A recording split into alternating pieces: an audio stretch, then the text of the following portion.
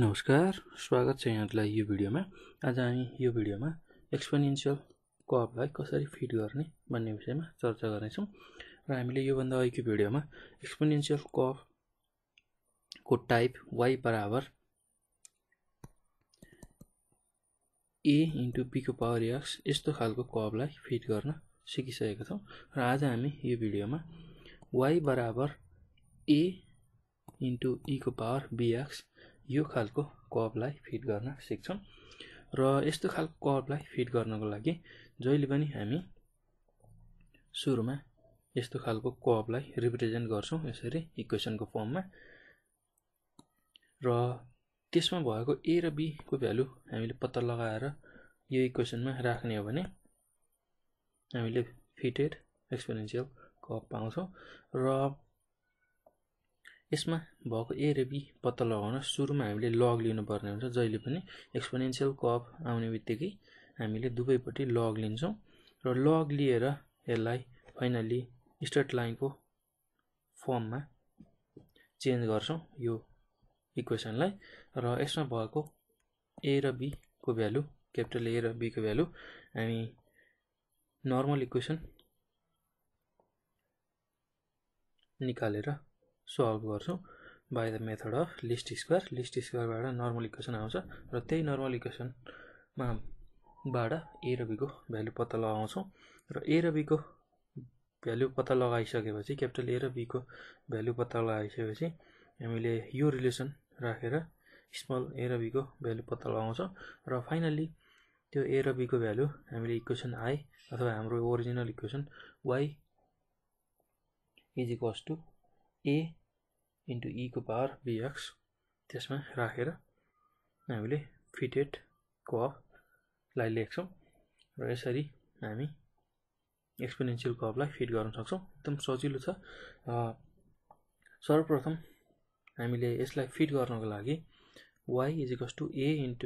e को power bx यो हाम्रो ओरिजिनल कर्वलाई यसरी लेख्छौं र यसमा भएको a र b को भ्यालु पत्ता लगाउन जहिले पनि हामी लग लिन्छौं र एक्सपोनेन्शियल कर्व यसरी आउने बित्तिकै लग दुवैपट्टि हामीले लिनै पर्ने हुन्छ। यो तपाईहरुले सम्झिनै पर्ने कुरा हो र यसरी दुवैपट्टि लग लिँदा log y = log a plus b * x * log e र यसमा हामीले log a * b को प्रोपर्टीलाई युज गर्छौं log a plus log b यसरी यो log a को फर्ममा यो log b को फर्ममा र त्यसैगरी हाम्रो पावर को फर्मुला पनि हामी यसमा युज गर्छौं log a b को पावर m छ भने m * log a b हामीले यो फर्ममा यो पावरलाई यसरी अगाडि राखेर भ्यालु लग को लेख्छौं र हामीले यो यसमा यो रिलेसनमा त्यसैगरी लेखेका हौं र log y हाम्रो छँदैछ = log a plus र यो x लाई पछाडी लेखेको हो अरु केही पनि गरेको छैन र यसरी log y लाई हामीले क्यापिटल Y ले log a लाई क्यापिटल A ले log b log e लाई क्यापिटल B ले र स्मल x लाई क्यापिटल X ले रिप्रेजेन्ट गर्ने भने यसले स्ट्रेट लाइनको फर्म दिन्छ y बराबर a + bx र यसमा भएको a र b को भ्यालु हामी नर्मल इक्वेसन लाई निकालेर यसको भ्यालु निकाल्छौं र नर्मल इक्वेसन हामी लिस्ट स्क्वायर मेथडबाट लेख्छौं र नर्मल इक्वेसन यसरी यो लेखिसकेपछि यसमा भएको summation x summation y summation xy summation x square को भ्यालु हामी क्याल्कुलेसन टेबलबाट अब्टेन गर्छौं र यही नर्मल इक्वेसनमा सब्स्टिट्युट गर्छौं र त्यसरी सब्स्टिट्युट गर्दाखेरि त्यसले दुईवटा इक्वेसन दिन्छ a र b क्यापिटल A र b को फर्ममा र त्यही दुईवटा इक्वेसनलाई सल्भ गर्दा हामी क्यापिटल A र b को भ्यालु पाउँछौं र क्यापिटल A र b को भ्यालु आइसकेपछि हामीले यो रिलेसन युज गर्ने हो भने हामीले स्मल a र b को भ्यालु पत्ता लगाउँछौं र फाइनली हामीले फिटेड कर्व पत्ता लगाउँछौं त्यो a र b को भ्यालुलाई हाम्रो ओरिजिनल इक्वेसन y बराबर a * e को पावर bx मा सब्स्टिट्युट गर्दाखेरि र यसरी हामी एक्सपोनेन्शियल कर्व y बराबर a इन्टु e⁴ लाई फिट गर्न सक्छौं। एकदम सजिलो छ र भ्यालु दिएको बेलामा अथवा डाटा दिएको बेलामा त्यसलाई कसरी सल्भ गर्ने त्यो बुझ्नको लागि हामीलाई यहाँ क्वेशन दिएको छ र यसरी x र y भन्ने दुईवटा भेरिएबल दिएको छ र यसमा हामीलाई y बराबर a into e⁴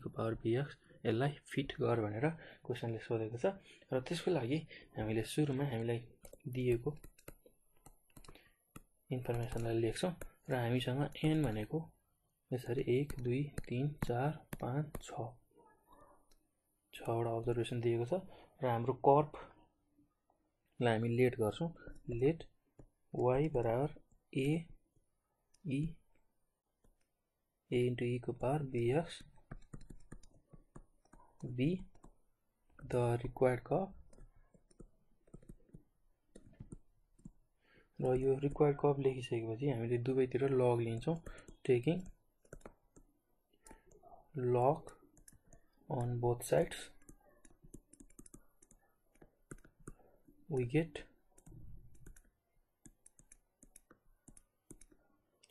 log y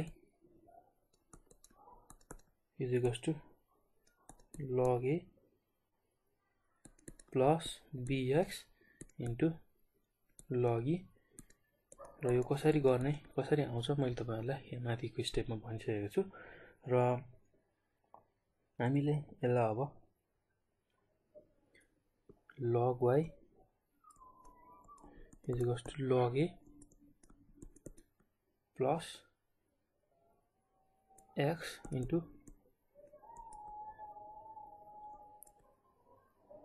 log e b log e यसरी लेख्न सक्छौं र यसलाई हामी लेट गर्छौं। लेट log y भनेको यसले y दिन्छ क्यापिटल Y र त्यसैगरी हाम्रो log a लाई हामी क्यापिटल A मान्न सक्छौं र स्मल x लाई हामी क्यापिटल X मान्न सक्छौं र b log e लाई हामी क्यापिटल B मान्छौं जसले गर्दा हाम्रो equation y is equals to a plus bx यो फर्ममा रिड्युस हुन्छ र यसलाई हामी सेकेन्ड इक्वेसन यसरी मान्छौं र यो पछि हामीले अब नर्मल इक्वेसन लाई लेख्छौं। यो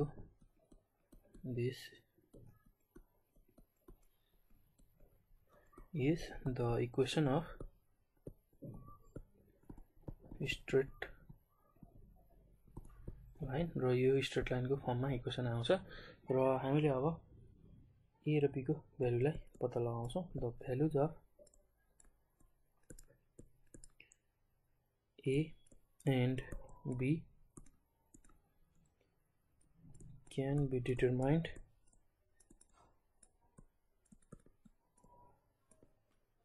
by solving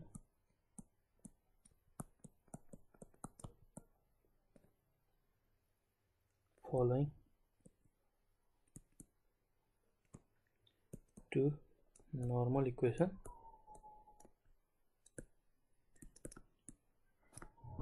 obtained by least square यसरी हामी यो ल्याङ्ग्वेज लेख्छौं र यो पछि हामी नर्मल इक्वेसन लेख्छौं summation y is equals to na plus b summation x यो हाम्रो पहिलो इक्वेसन भनेको यसको लागि हामी थर्ड इक्वेसन लेख्छौं। हाम्रो दुईवटा इक्वेसन हामी लेखिसकेका छौं र त्यसैगरी summation xy is equals to a summation x plus b summation x square यो हाम्रो फोर्थ इक्वेसन र यो इक्वेसन लेखिसकेपछि अब हामी क्याल्कुलेसन टेबल बनाउँछौं र क्याल्कुलेसन टेबलमा हामीले यो भ्यालुहरु निकाल्छौं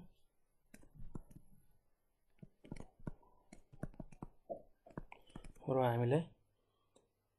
x भनेको x हुन्छ भन्ने थाहा छ र त्यसैगरी y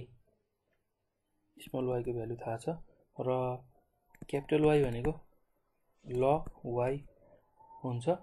र त्यसैगरी x स्क्वायर हामीलाई चाहिएको छ र फाइनली xy को सम हामीले चाहिएको छ र x को भ्यालु हामीसँग 1 2 3 4 5 6 यो क्वेशनमा दिएको छ र स्मल y को भ्यालु पनि हामीलाई दिएको छ 1.6 4.5 13.8 त्यसैगरी 40.2 त्यसैगरी 125 र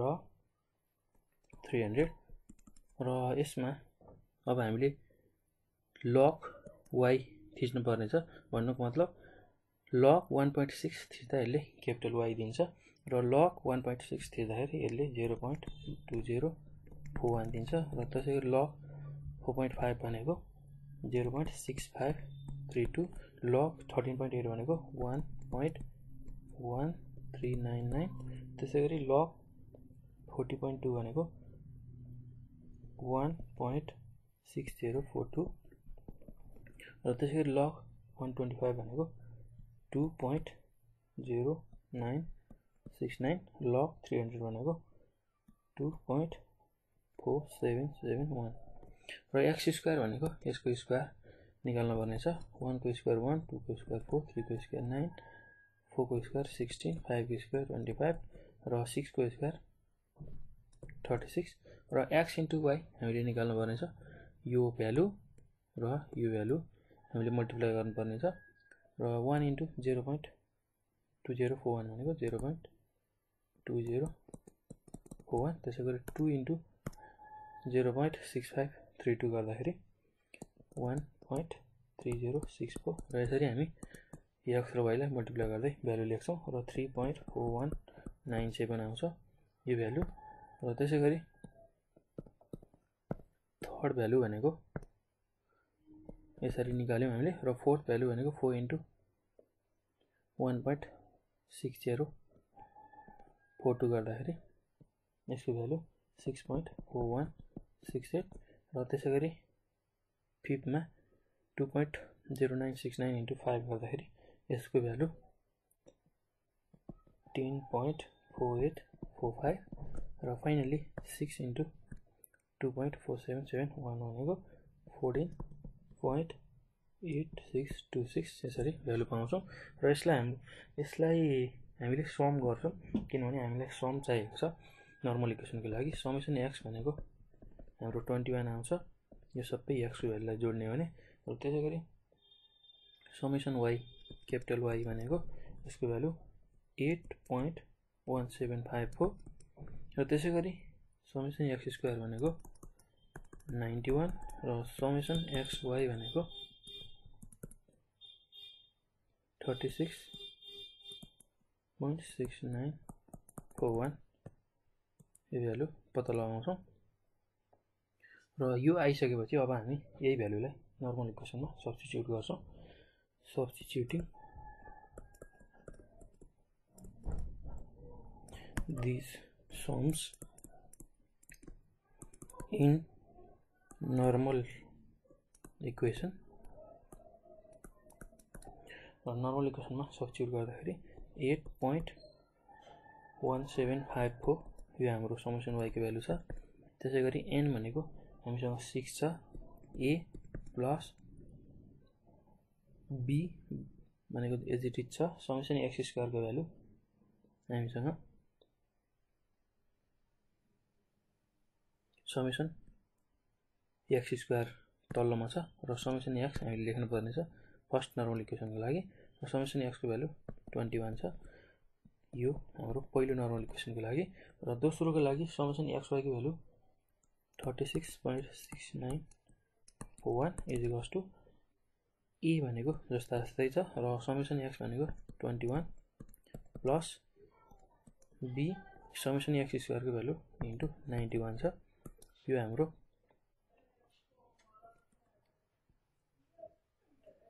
फिफ्थ इक्वेसन र यो हाम्रो सिक्स्थ इक्वेसन र यसरी फिफ्थ इक्वेसनलाई हामीले 7 ले मल्टिप्लाई गर्छौं र सिक्स्थ इक्वेसनलाई 2 ले मल्टिप्लाई गरेर हामीले यो दुईटा इक्वेसनलाई सल्भ गर्छौं multiplying equation v by 7 and vi by 2 and on subtraction र यो दुईवटा मल्टिप्लाई गरिसकेपछि हामी यसलाई सबट्र्याक्ट गर्छौं र 7 ले यो इक्वेसनलाई सुरुमा मल्टिप्लाई गर्दा 57.2278 is equals to 42a plus 147b यो हाम्रो पहिलो इक्वेसन अथवा b लाई 7 ले मल्टिप्लाई गर्दा आउँछ र त्यसैगरी यो bi लाई 2 ले मल्टिप्लाई गर्दा हाम्रो भ्यालु भनेको 73.38882 is equals to 42a plus 182b र यसरी सबट्र्याक्सन गर्दा जहिले पनि हामी साइन चेन्ज गर्छौं र यो प्लस 42a र माइनस 42a क्यान्सल आउट हुन्छ र 147b माइनस 182b गर्दा हामीले यसको value minus 35b पाउँछौं is equals to यतापटि 57.2278 minus 73.3882 गर्दाखेरि माइनस 16.1604 यो भ्यालु पाउँछौं र यो माइनस पनि क्यान्सल हुन्छ र b भनेको हामी फाइनली 16.1604 डिभाइड बाइ 35 गर्छौं र यसको भ्यालु हामी 0.4617 पाउँछौं र यो b को भ्यालु इक्वेसन b अथवा bi कुनै एउटामा हाल्दाखेरि हामीले a को भ्यालु पत्ता लगाउँछौं र सब्स्टिट्युटिङ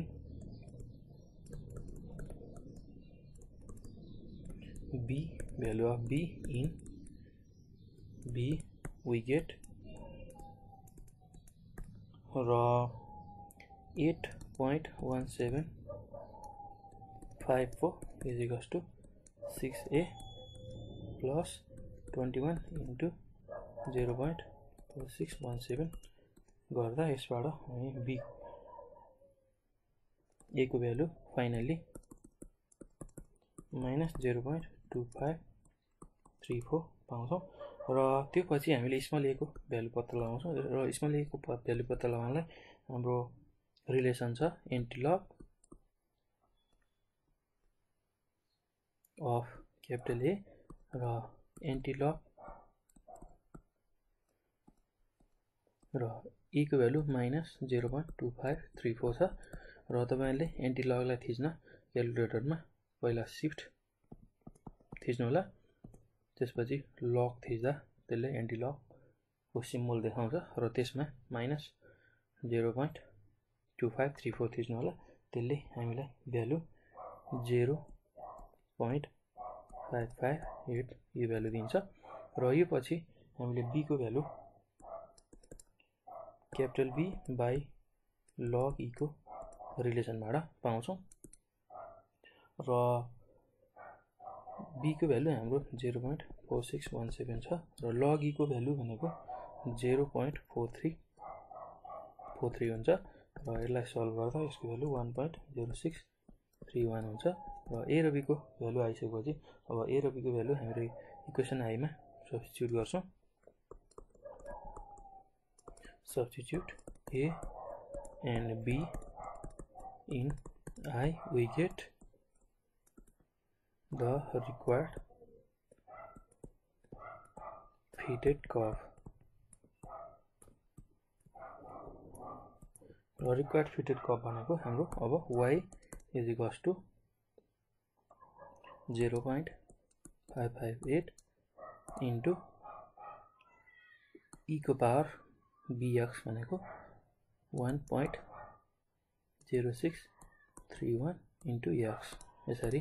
हामीले फिटेड इक्वेसन निकाल्छौं एकदमै सजिलो छ तपाईहरुले मैले सुरुमा बताएको स्टेप्स अनुसार यसलाई सल्भ गर्दै जानुभयो भने हामीले फिटेड कर्व पाउँछौं एक्सपोनेन्शियल को एकदम सजिलो छ र यो भिडियो हेरिसकेपछि यसलाई कपीमा 3-4 पटक प्र्याक्टिस गर्नु होला किनभने यस्तो खालको प्रब्लम एक्जाम पोइन्ट अफ भ्यूबाट एकदम इम्पोर्टेन्ट मानिन्छ र एकदम सजिलो छ तपाईहरुले नआत्तिकन बिस्तारै आरामले यसलाई गर्नुपर्ने हुन्छ र अलिकति लामो जस्तो भए पनि सजिलो छ, गाह्रो केही पनि छैन। बस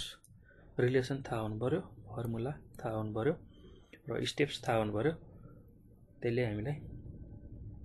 धेरै सजिलो बनाउँछ कर्वलाई फिट गर्न र एकदम सजिलो छ। यो भिडियो हेरिसकेपछि यसलाई कापीमा जरुर प्र्याक्टिस गर्नु होला, किनभने एक्जाम पोइन्ट अफ भ्यूबाट पनि यो